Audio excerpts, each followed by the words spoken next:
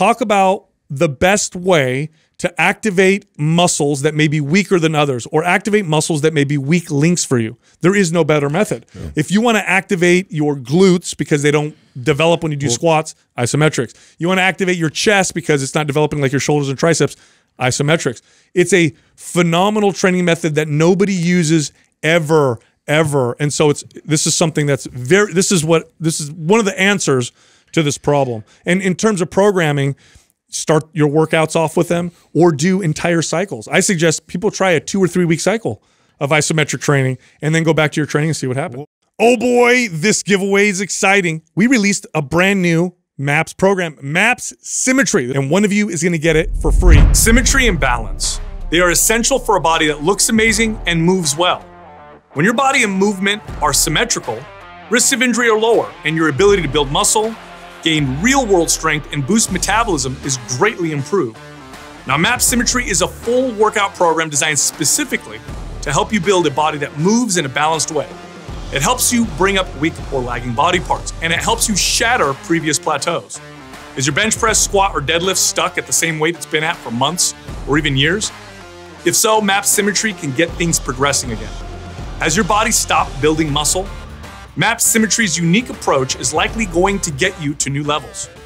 Now, MAPS Symmetry is an 11-week full workout program complete with sets, reps, exercises, and video demos. With MAPS Symmetry, you will get everything you need to help you achieve new levels with your body and performance. MAPS Symmetry focuses on unilateral exercises, meaning you train each side of your body independently. But it also incorporates a pure strength phase at the end of the program so you can see just how far you've progressed.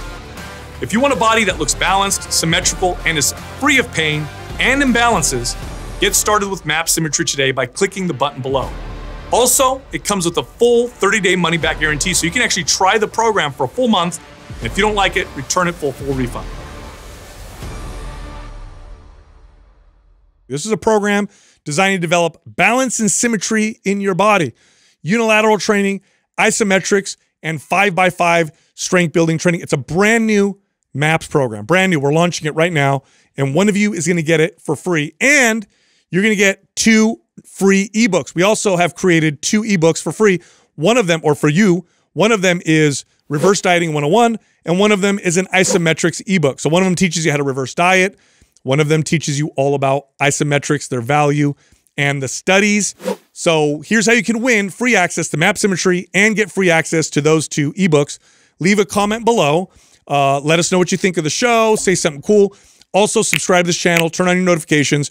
If you do all those things, and if we like your comment, we'll notify you, and you'll get them all for free. Now, everyone else, this is the launch of MAPS Symmetry. It's going to retail for $177, and each of those ebooks are going to retail for $47 each. But because this is a launch, it's on sale right now at discount for the next 7 days. So this promotion is going to end next Sunday. So you can get MAPS Symmetry and you get the 2 ebooks for $97. Okay, so one-time payment, $97, and you get all of it, the ebooks and the program. All you got to do is go to mapssymmetry.com and then use the code SYM50 for the discount. All right, here comes the show. You know what's interesting is when you look at studies of what people consider eye-appealing or attractive. First off, typically what we find, something that looks good, there's a connection to better health or better physical performance or whatever. There's roots to it, right? Evolutionary roots. But here's what's interesting.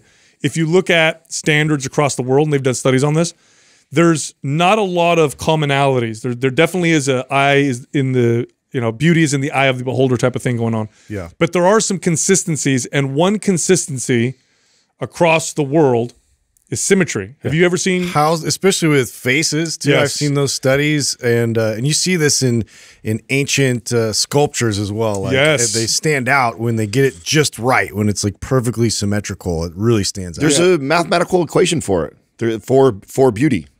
I've seen it before, and it has to do with the symmetry, how the distance between the eyes, the nose to the lips, all of it. Yeah, well, symmetry in particular just means each side matches perfectly. Well, and that's really what it is. It's like that's the mathematical equation is how even everything is separated from each other is they quote unquote would define. Yeah. Beauty. So what they do when they find these commonalities is they say, okay, how does this connect to health? Like, what does this mean? Why is this universal attraction to this particular trait?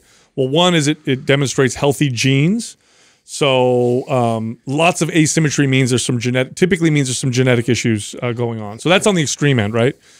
But we also find symmetry attractive in muscular development, movement. When we look at movement and consider movement to be beautiful or flowing or attractive versus movement that maybe looks clunky or not so attractive, what you typically find are irregularities or asymmetries.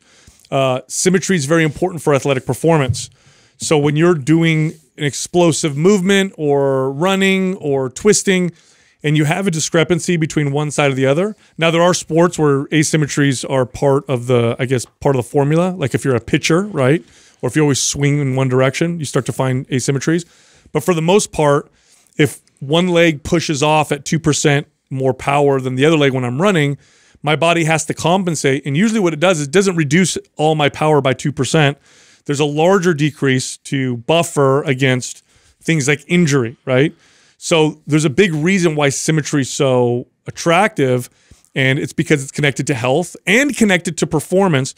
And then to bodybuilding, for example, bodybuilding, not necessarily a sport we would consider healthy, but the judging criteria is based off of, what people would label as aesthetics or how good someone looks. And I know it's extreme now, but those are all extreme versions of some root truth. And one of the number one things that bodybuilders and physique competitors and bikini competitors get judged on is symmetry.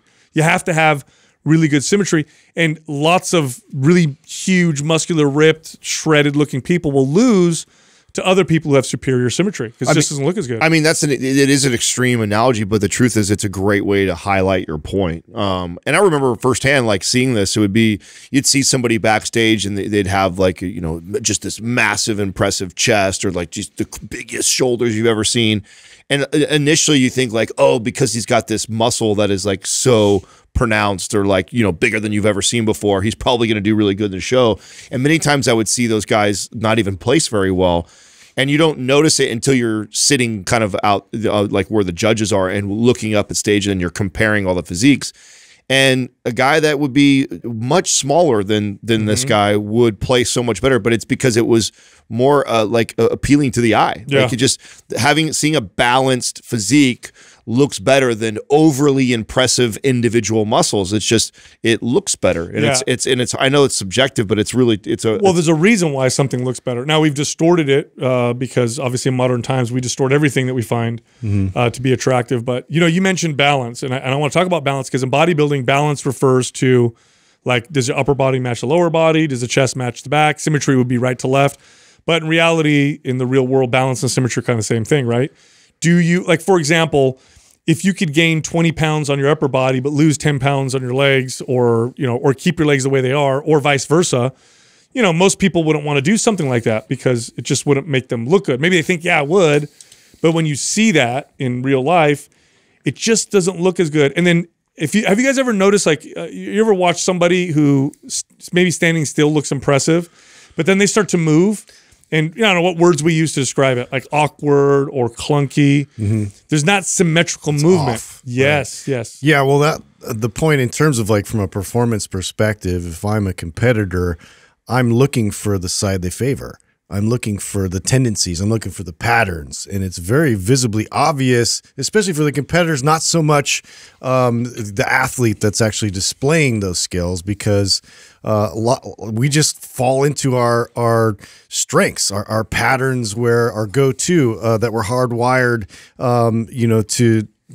to basically like lean upon. And so we all have sort of this slight discrepancy that we're always trying to reconcile. But when it's like, very much more extreme or obvious, it definitely takes away from your performance on the field. Were there examples of that you remember, like in basketball, right? So in football for you, but in basketball, so yes, it would be great. You play in a new team, you've never played them before, and right away, like one of the things that you communicate to your other teammates when you see it is a guy that favors his left hand over his because then you completely shift the way you defend them, because they favor that side so much that going the other direction is awkward, uncomfortable, and it's not, so it's a disadvantage. So a lot of times you almost completely open up and give them their side, they're less dominant, and you shut off the other side so that you really funnel them in the direction that that they're less dominant. Bro, you could bring up all kinds of different sport examples. I mean, just for football, we look and break down film, especially with the running backs, and say I'm looking at it from a perspective of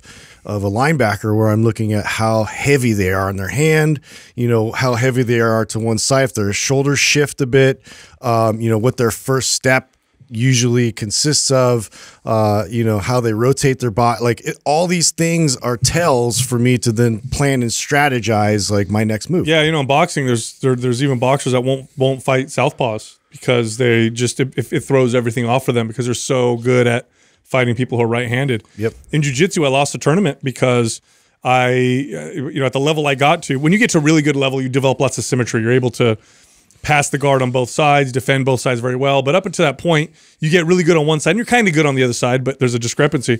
So what happened to me, I got attacked on a side that I rarely ever get attacked on, and threw me off, and I totally lost. But even beyond that, right, even beyond the strategies, just having, here's the thing. When you work out a lot with barbells, and barbells are amazing because they build lots of strength, lots of muscle. But if you're off just a little bit, if your right arm is pushing 2% more than your left arm, you're not going to notice on the lift. You're not going to see it. If I press up, unless it's obvious, it's going to be really hard to tell. It's even hard for really experienced coaches. I'd have to look at someone and really pay attention to notice those small differences. If it's glaring, it's obvious, but sometimes it's really hard to see. And what ends up happening is, okay, if I do that exercise once, not a big deal.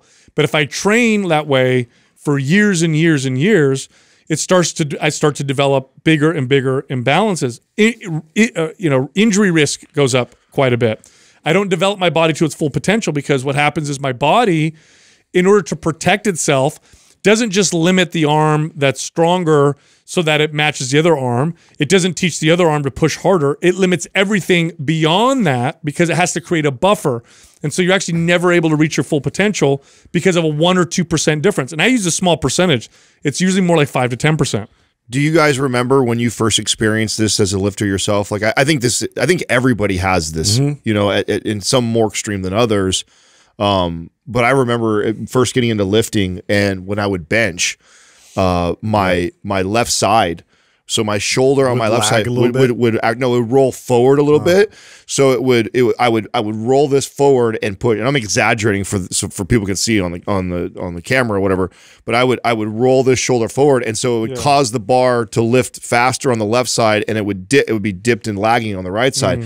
And I was aware of it, and I would try and just mentally try and fix it, but the problem was the way I was unable to keep my shoulder in a retracted position on that left side. At this time, I'm so young. I'm this is me at 17, 18, 19 years old. And so I'm not I don't have a good understanding of anatomy, physiology, biomechanics, any of that stuff yet. I'm still learning all this stuff. So you had your friend push on the other side. Yeah, so I had a friend hold it down.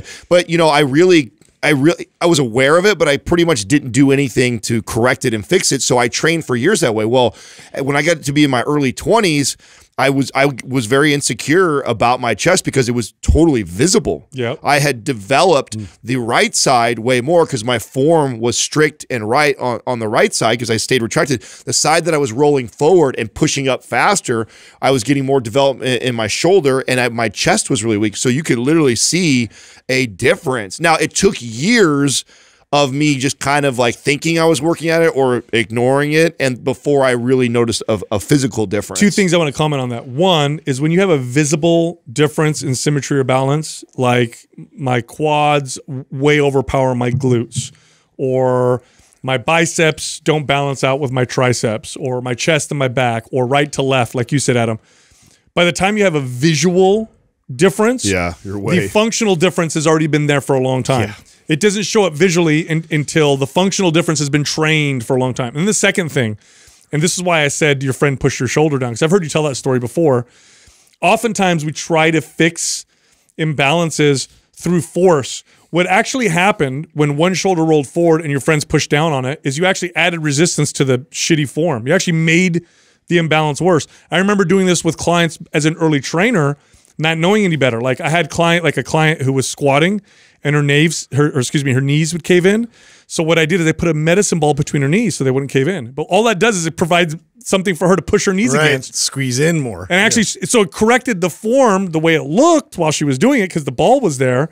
But in reality, I was actually making that imbalance worse. What I should have done is put bands around her knees, have her push in the opposite direction, right? Exactly. So I noticed it for myself, Adam, when I did dumbbell training.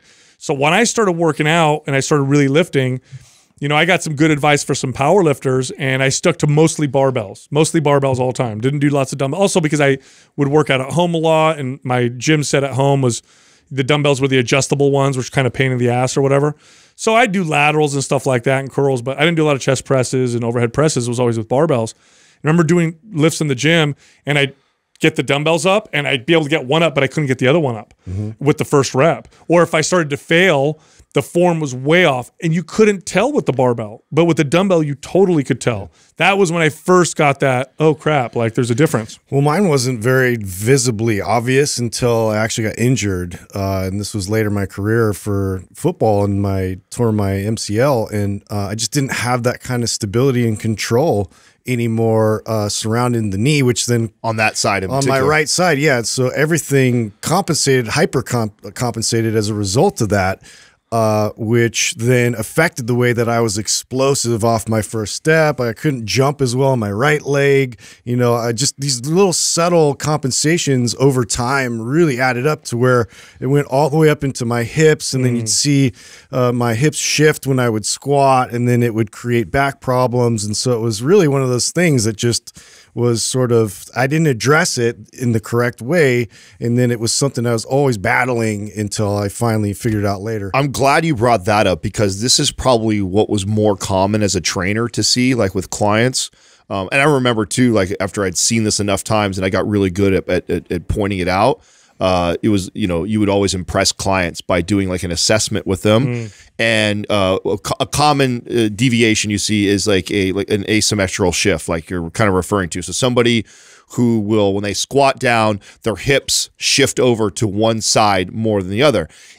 More often than not, when you have somebody, especially with a very dramatic one like that, at some point in their life, they had an injury on their either knee, hip, ankle, you know, something on that left side of their lower body, that when they rehabbed and came back to training, they didn't realize, but subconsciously the brain was like timid to put all the weight and force on the side that had been injured. So naturally, the body kind of shifts away and says like, oh, I'm not sure we're ready for that. And what happens is it's so subtle when you first do it. This is why too, I'm very critical of physical therapists that don't help clients see this from the very beginning, because you start to build these bad patterns. And then now this person, when they squat kind of for the rest of their life, you end up strengthening it. They end up strengthening that other side, and then it just becomes natural for them to shift, and it's all subconscious, and they don't even realize it until they have somebody assess them like a trainer. Yeah, so rehab is like getting the full range of motion back and getting some stability and stuff. But full rehab really is getting it back to where it was before, and to mirror the other side, because a small difference turns into one that you end up strengthening over time. What you train, you make stronger. So if you're training with a slight difference, you end up strengthening that difference over time. And this is why past injuries 10 years ago, now that they're healed, everything's fine, but now I have this one muscle or this area that doesn't seem to match. Now, just to sell this a little harder for people watching right now who really don't care too much about, you know, function and performance, although you should, visually speaking, it just means you don't look as good as you could, because some muscles develop well, others don't, and you have this kind of imbalance, and you're trying to pick up these weak areas, and why doesn't this muscle develop like these other muscles, and what's going on? I'm training it, but it's just not developing. And I know we've done episodes on it before, but I think we're going to get a little deeper into this one and how you can really balance things out, how you can really improve that symmetry and balance for the most aesthetic version of yourself, but also the best performing version of yourself, because it gets in the way big time. What would you say in your time competing, Adam, would be some of those muscle groups that, you know, people struggled with, you know, having a lagging body part? Well, calves are Besides always, calves, are very normal because they have poor connections to calves. Chest is actually very common. In fact, and that's both in the competitive world and then just general population. Learning to fire the chest properly, like the biomechanics in the chest, is not a very natural thing to do. Like when you tell someone, if you were to stand up and just tell someone to shove you, they don't think to retract, depress shoulders, and then shove and really engage the chest, which they should, because they'll get more power that way. And by the way, somebody who is really good at that, like and football players that train bench pressing like that, that's where a lot of that power is. They have ability to set themselves in that position to do that. The average person, they don't. They naturally roll and push forward. So you would still see that even in the competitive world. So some people have really underdeveloped chest, overdeveloped shoulders, and what also contributes to the imbalance in the arms. Then they have these like massive triceps, so massive triceps and delts, but then like a flatter chest.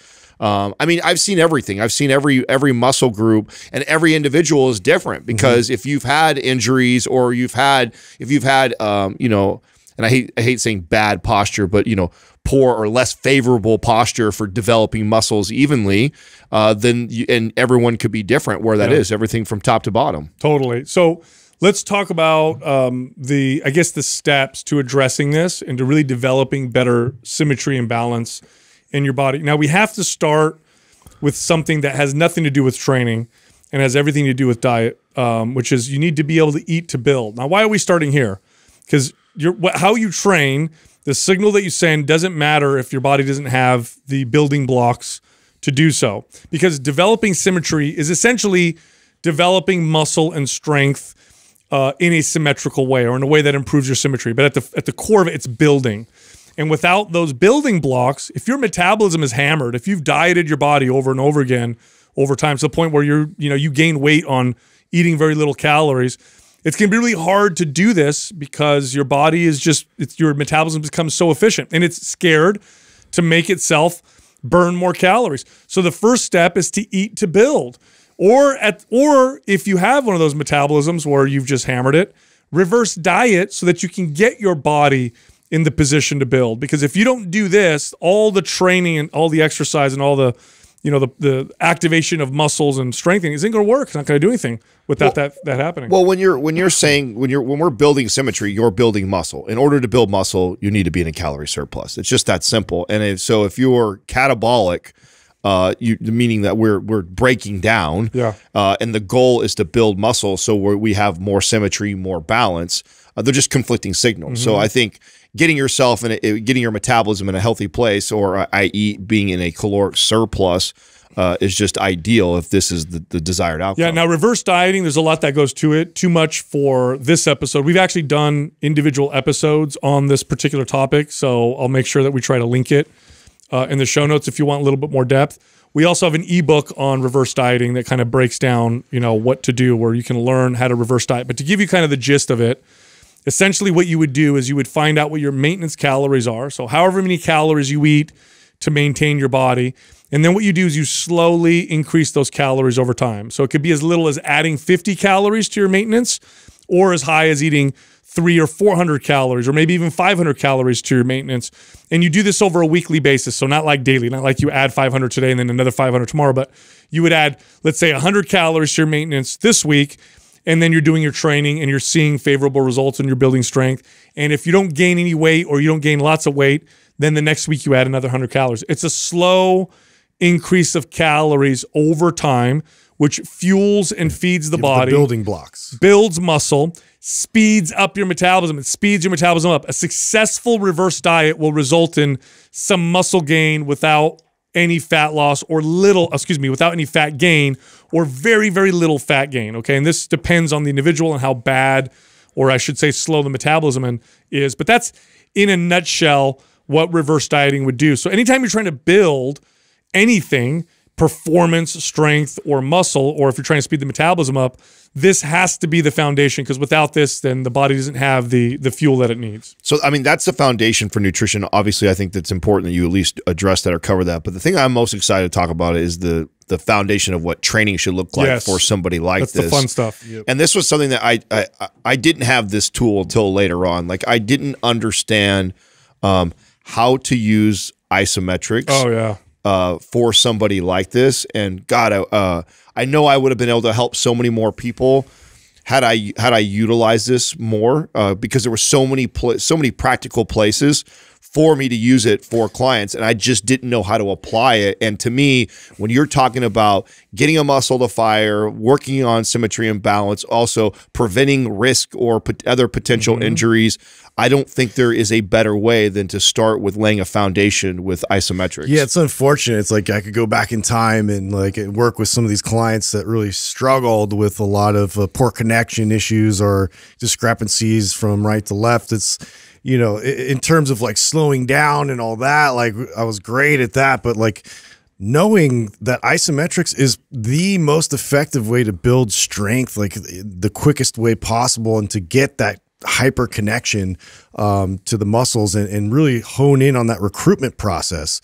I mean, there's really no better method. So to apply that, you know, in the very beginning to be able to establish that strong connection again, it's so much better to build off. Yeah, so I'm going to back up a little bit, right? So just kind of explain, if you don't know what isometrics are. An isometric is a muscle contraction where you're not moving forward or back. You're not contracting and you're not relaxing. In other words, if I just flex my bicep, that's an isometric contraction. If I curl my bicep, that's a concentric contraction. If I contraction without movement. Yeah, if I lower a weight with control, that's the eccentric contraction. So isometrics would be like me pushing against the wall. It's not moving. My body's not moving.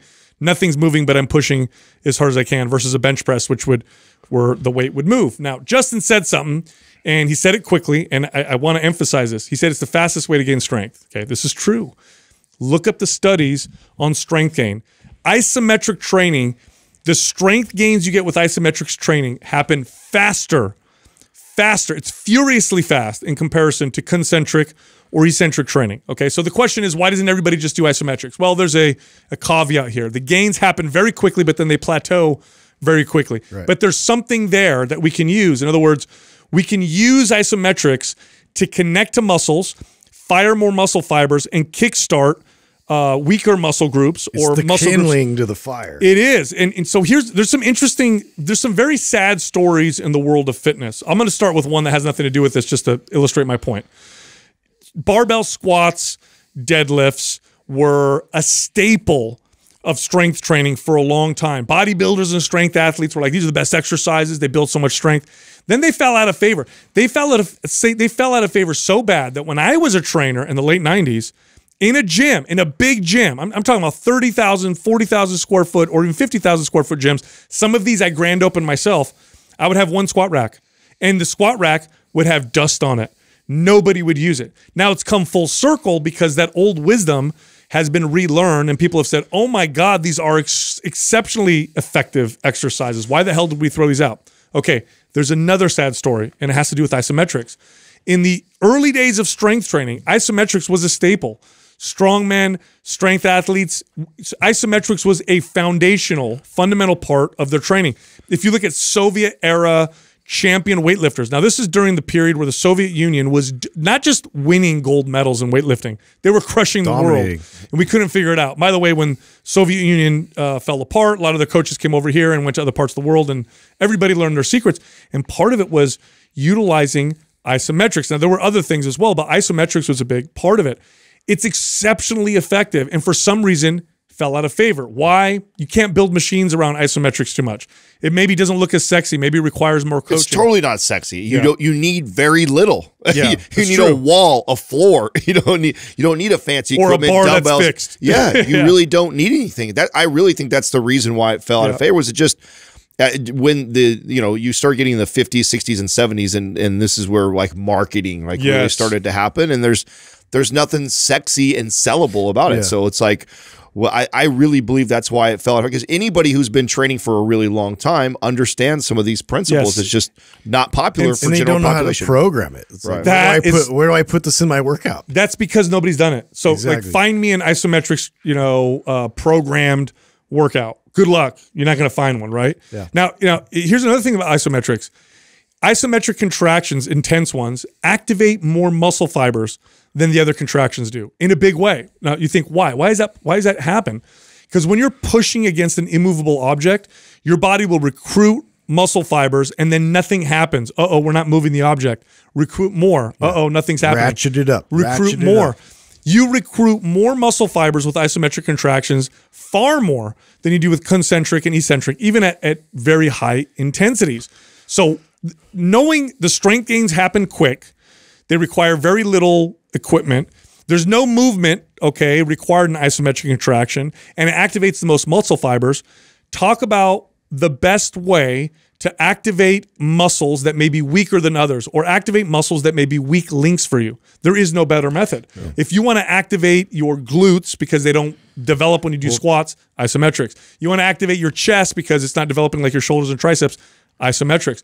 It's a phenomenal training method that nobody uses ever. And so this is something that's this is one of the answers to this problem. And in terms of programming, start your workouts off with them or do entire cycles. I suggest people try a 2 or 3 week cycle of isometric training and then go back to your training and see what happens. Well, and if you think about just exercises in general, you need a specific amount of force to be able to get that initial lift off. And then the rest, you don't really need to use quite as much muscle recruitment and force behind it. So with isometrics, like you're just stuck in that first part, recruiting, and then it's pretty much endless with how much effort and force you can produce within that. You get that's why you get strong so quickly, because your CNS learns how to ramp up. I want to defend some people because there are some people that use isometrics. They just don't know how they're using them or really why they're using them. I saw it was common in bodybuilding. Oh, posing.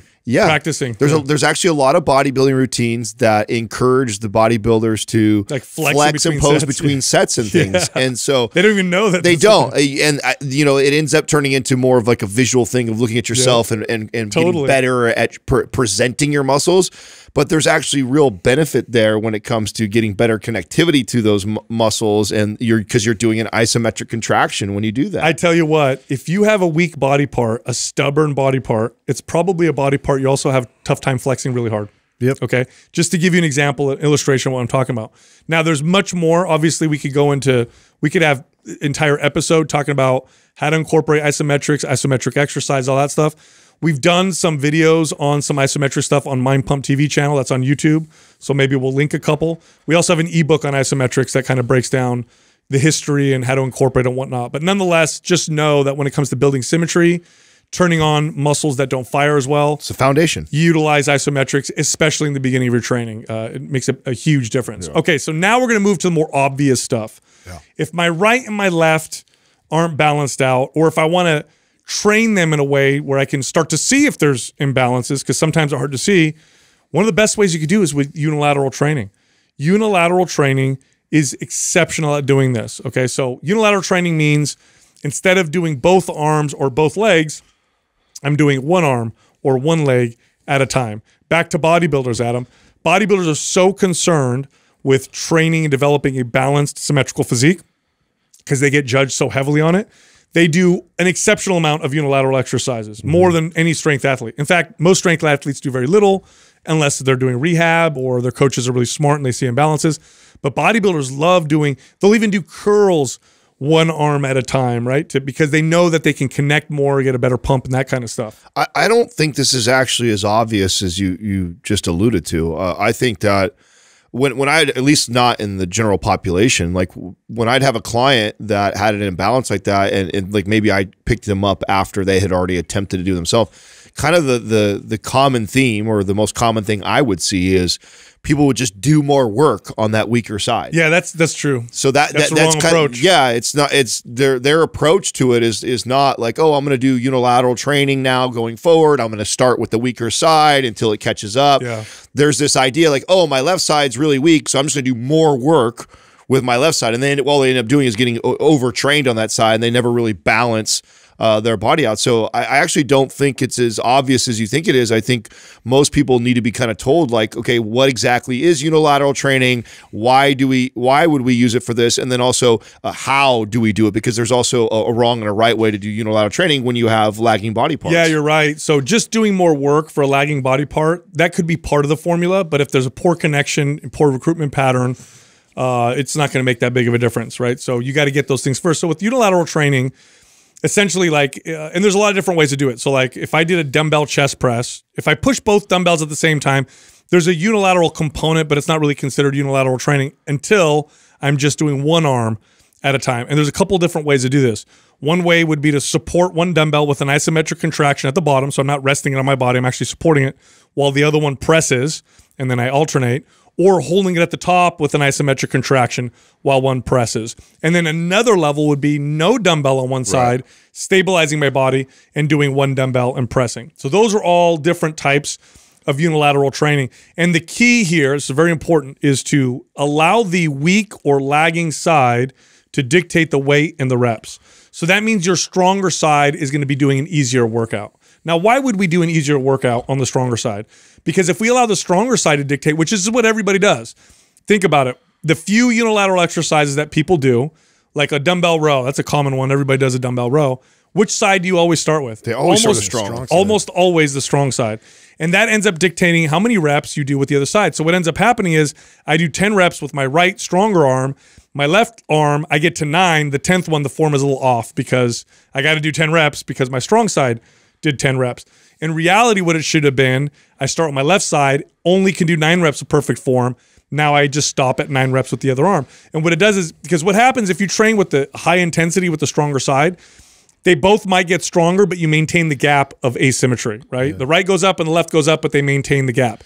What we're trying to do is slow down the development of the stronger side and speed up the development of the weaker side to get them to match so you develop symmetry.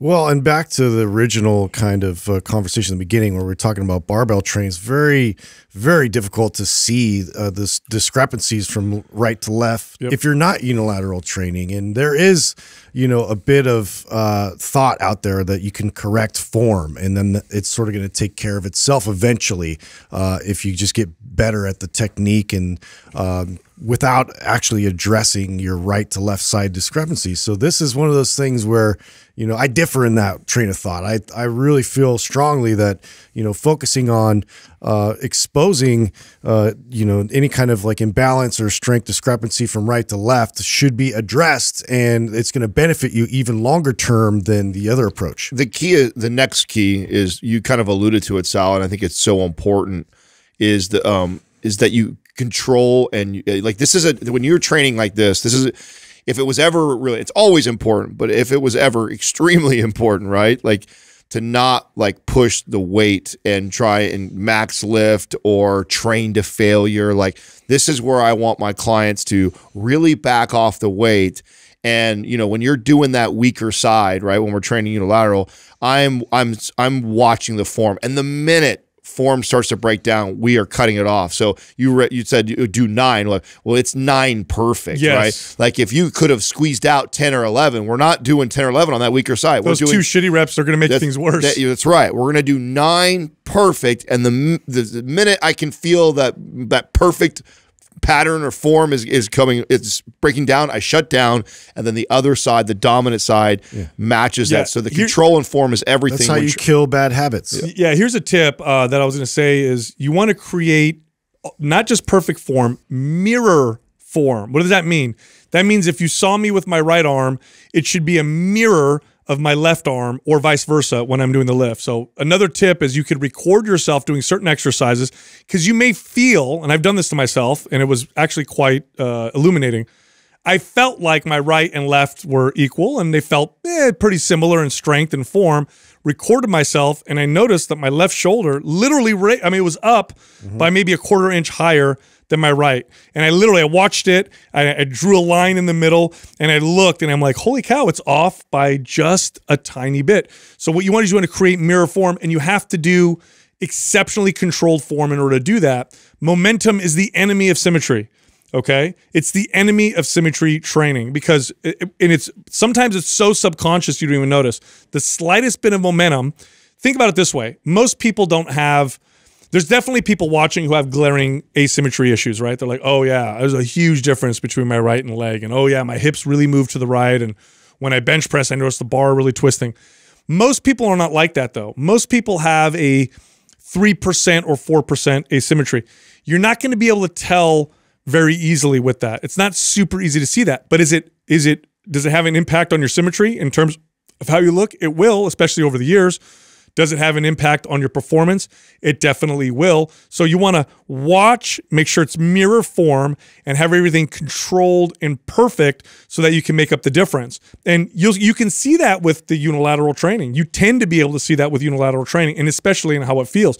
And there's one more thing I want to comment on, which is really interesting. Look at the amount of weight you can lift with both arms. Look at the amount of weight you can lift with one arm. First off, it's never half that amount, and that's understandable. Like if you could deadlift 400 pounds, or let's say you could press 200 pounds, you're not gonna be able to press 100 with one hand usually. Usually it's less than that, but it shouldn't be way less. Like you shouldn't be able to overhead press 200 pounds, but only overhead press 30-pound dumbbells for the same amount of reps. That's a very big difference. And so what happens when you train unilaterally and you bring that up, what do you think happens to your bilateral lifting?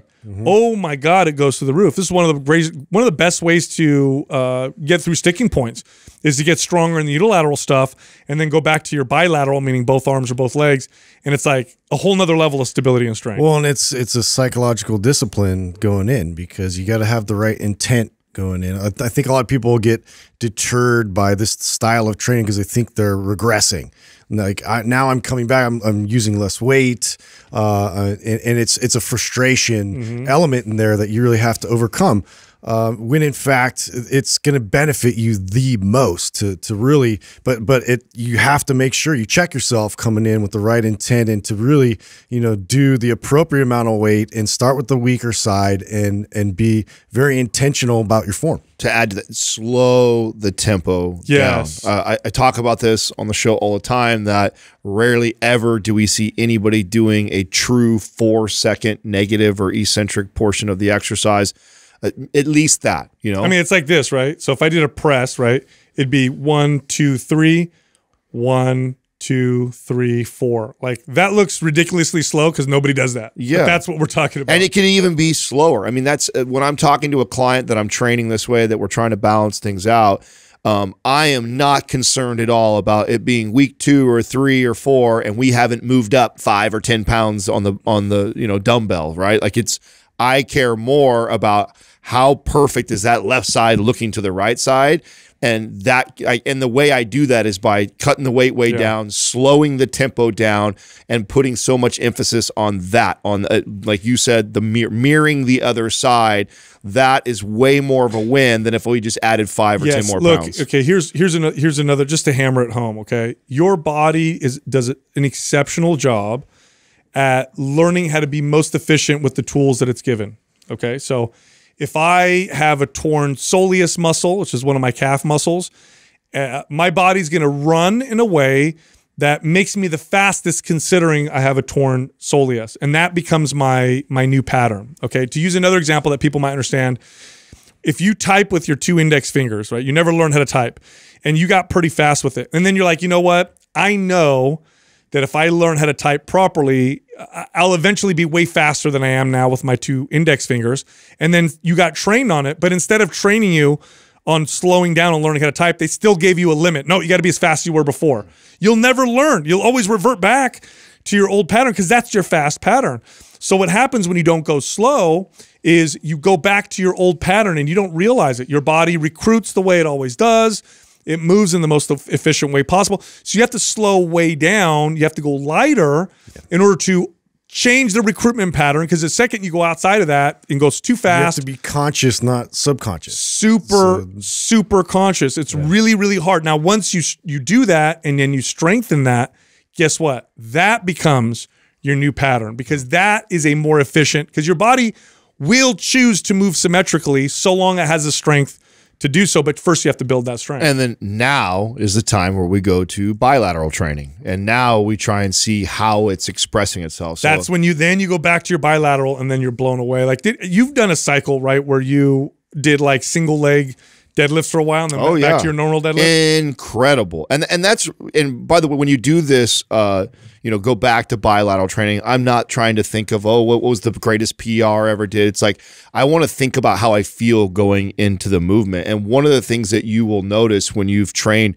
unilateral for an extended period of time, right, for a full like cycle, and then you come back to bilateral training, is how stable you feel. Yes. You just feel so on controlled. Your leg exercise, you feel so grounded. For your upper body exercise, you feel in such control, and you can generate more power, especially when you've done it right and you've included isometrics in there. I mean, it's so good. And I feel like so few people actually run through like a full cycle of this where they're incorporating isometrics, unilateral training, stick to it consistently, avoid the bilateral stuff for a while. And then after you've ran a few months of training this way, okay, now let's go see, if I go to do my bilateral movements, if I can actually feel my body expressing now I can that movement. spread and distribute the load, towards that other side a bit more. Think about how much more strength that's going to apply to your overall amount. Yeah, I did that if you listen to the podcast for the last year, you know this. I stopped barbell squatting because I was developing. It became an obvious discrepancy that wasn't so obvious until it got too bad. And I had to stop barbell squatting. And all I did were all unilateral stuff. So I did different versions of lunges, Bulgarian split stat squats, single leg deadlifts. I did single leg squats. And I did them for, I don't know, how long was it that I did that? Like 4 months, 5 months of just pure, for lower body unilateral training. The only thing I did that, well, it's not even bilateral. I did sled work, which can be considered unilateral to some extent, right? So I did that, went back to squatting. Here's the crazy thing. Lost no strength, and then broke past my old plateaus. So what I was stuck at, like squatting with 335 to 350, but then it would hurt. I got up to 405 within 2 months after doing just unilateral training. Why? Because I solved all those problems. I felt so much stable and so much stronger.